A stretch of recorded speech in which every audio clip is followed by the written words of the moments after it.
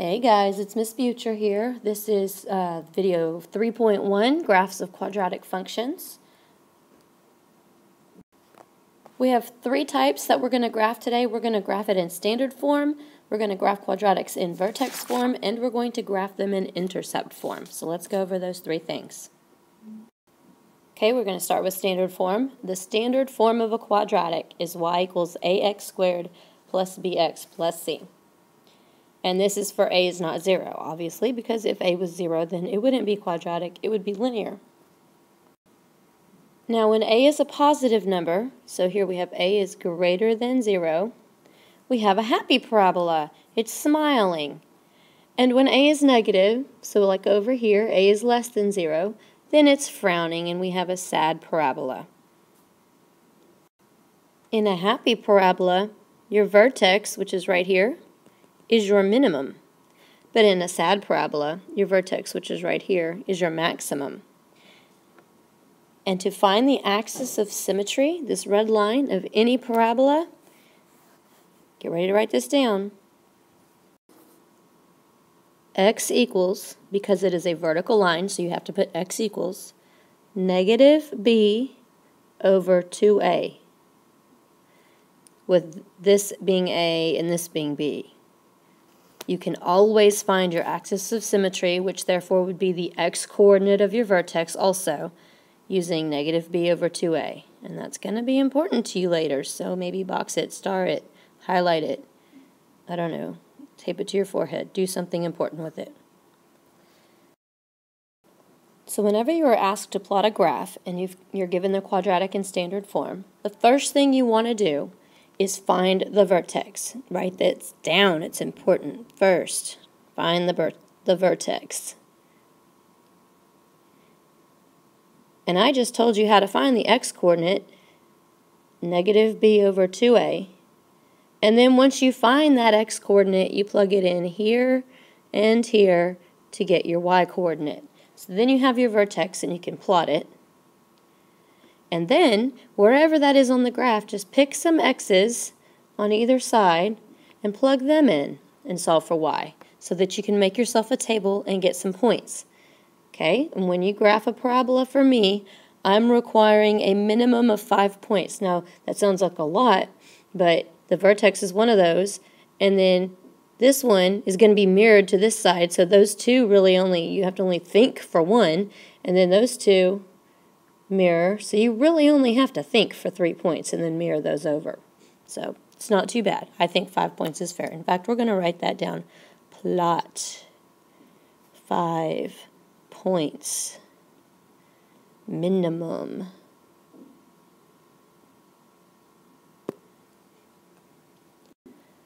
Another easy little trick you can use when using standard form and graphing is to know if you plugged in an x of 0, then this would be 0, and this would be 0. So this c is always your y-intercept. C is the y-intercept.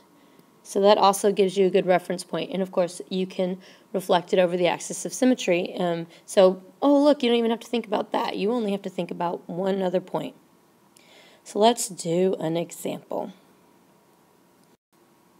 I want you guys to graph y equals 2x squared plus 4x minus 5 without a calculator. So first thing you're going to do is negative b over 2a to figure out your axis of symmetry. So b is 4. Negative 4 over 2 times a is 2.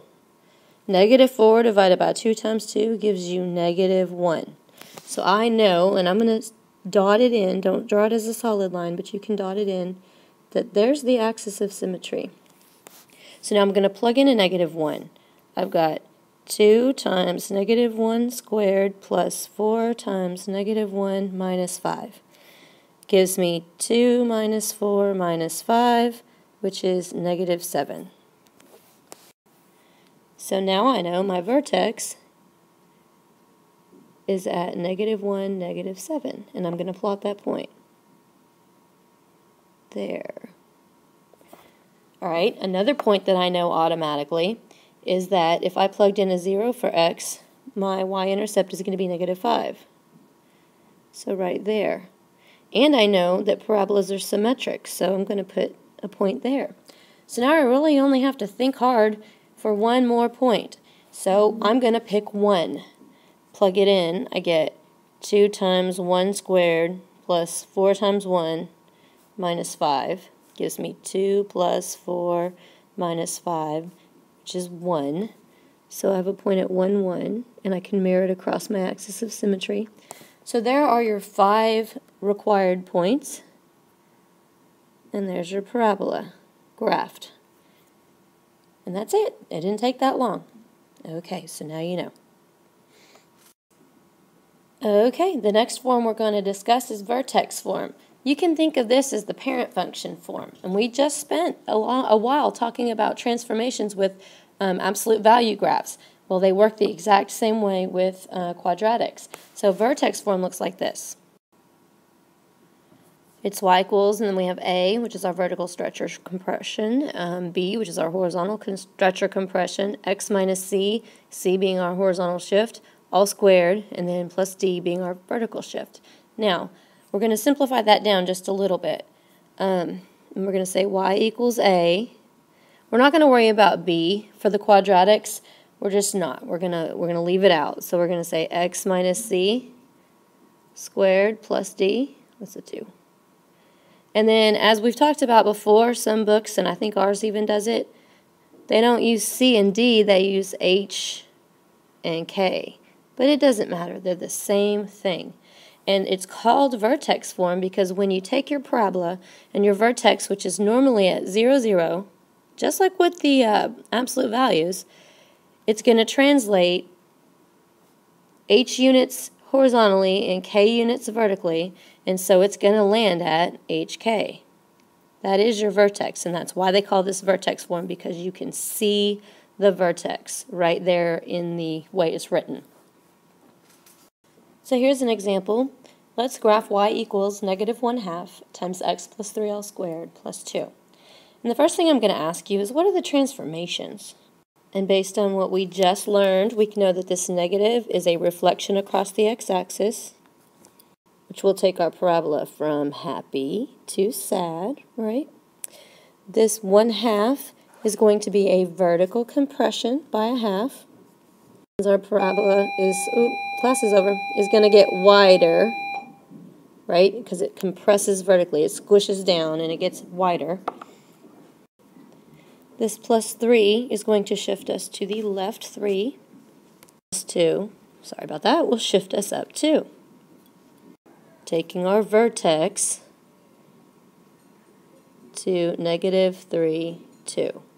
Negative 3, right? Because plus goes left, so negative. So now we're going to plot the graph of that. Like I said, the vertex is at negative 3, 2.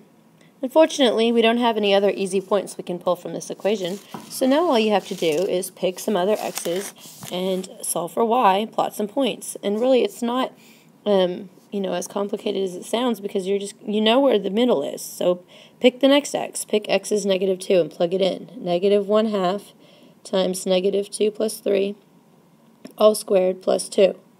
So we have negative 1/2 times negative 2 plus 3 is 1, squared is 1, plus 2. Negative 1/2 plus 2 is 1.5. So we have a point there. And we know it's going to mirror across, so I've got that same point there at negative 4, 1.5. We could plug in a 1, negative 1/2 times, a negative 1, so negative 1 plus 3 squared plus 2. Negative 1 plus 3 is 2, squared is 4. Bell again, aren't y'all excited? Negative 1/2 times 4 is negative 2, plus 2 is 0. So here, and it mirrors across to here. And that's 5 points, so that's enough. And when you draw, here's a tip. When you're drawing a parabola and you've got 5 little points over here, don't extend it out very far, because if you draw something extended out really far, you're probably going to draw it in the wrong place. And drawing it small is fine. I'd rather it be small and correct than big and wrong, right? Okay. Now, a lot of times when we are giving quizzes and tests over this, we're going to ask you for different attributes of these. So we might ask you, where's the vertex? Well, we already wrote that down. It might ask you, where's the axis of symmetry? And even though we can't do negative b over 2a with this type of form, we know where the vertex is, so we know where the axis of symmetry is at x equals negative 3. They might ask you for the x-intercepts, and if they're nice and clear, then all you have to do is write down your ordered pairs. So our x-intercepts are at negative 5, 0, and these do have to be written as ordered pairs, and at negative 1, 0. If you see the words x-intercepts, you have to write ordered pairs. Maybe they'll ask you for the domain. Well, it's a parabola. It's all real numbers, negative infinity to positive infinity. And if they asked you for the range, be careful, we always go least to greatest, or bottom to top. So the bottom of this parabola is negative infinity, and the top of it is at 2, and it does touch the 2. I might also ask you, where is it increasing and decreasing? So where is this sucker increasing? Well, it starts increasing over here, infinitely to the left, and it's going up, up, up until it gets to the top of the mountain, right? At negative 3. And then it's done increasing, and then it's decreasing from the top of the mountain at negative 3 all the way infinitely down. Okay, now the last form that we're going to graph today is intercept form. So you know how, I'm sure you've done this before, you take a quadratic and you can factor it.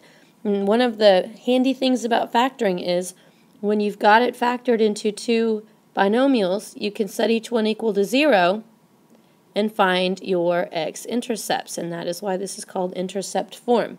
So if I set each of these equal to 0, then I know that I have a zeros at P and Q. So that's why it's called intercept form. Okay, so this time we're going to graph y equals 2 times x plus 2 times x minus 4. So that's the factored version, or the intercept form of a quadratic. It's still quadratic because it's still an x squared. What we do is we say, well, where are the zeros? When you have it in intercept form, the first thing that you want to find are the zeros, because if I set each piece equal to 0, don't worry about that 2. If you set 2 equal to 0, nothing's going to happen. But if I set each of these factors equal to 0, I get negative 2 and positive 4. So those are my x-intercepts. X-intercepts are ordered pairs. Negative 2, 0, and 4, 0. Are my x-intercepts, and we can plot those on the graph. Here and here. So when it's in intercept form, find the intercepts first. Alright, now you can find your axis of symmetry. Axis of symmetry. Because it's always going to be halfway between any 2 points on your parabola, right? So it's got to be right here. You can use the midpoint formula if you want to, or you can just look and say halfway between negative 2 and positive 4 is 1. So our axis of symmetry is at x equals 1. That's also going to give you the x-coordinate of your vertex. So you can plug in a 1. We have 2 times 1 plus 2 times 1 minus 4 gives us 2 times 3 times negative 3, which is negative 18. So now we know our vertex is at 1, negative 18. That's a big number. I didn't leave enough space for that on this grid. What can we do? Well, what if your grid's too small? What do? You change your scale. So I'm going to count these by 2s. I'm going to go 1, 2, 3, 4, 6, 8, 10, 12, 14, 16, 18, and now I can fit it on there. Only it's there. I don't think I can draw this. Hold on. You got it. Anytime you change the scale on a graph that you're drawing, all you have to do is make sure you label the points on your scale that you're changing, or write it out. And these are negative numbers, by the way. So we would say scaled by 2 if you wanted to tell me. But you do have to tell me. You can't just let me figure it out on my own, because I'm not that smart. All right, so now we've got 3 points on our parabola, and we have a minimum of 5. So now you just pick anything in between here that you want. You can pick 0 or -1 or 1 or 2. I think 0 is pretty easy to plug in.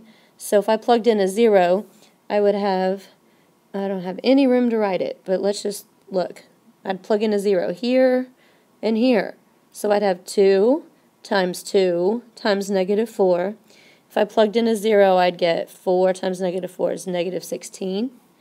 So that's right here, because we're counting by 2's, and it mirrors across to here. And now you have a minimum of 5 points on your graph, and you are golden. There's your parabola drawn.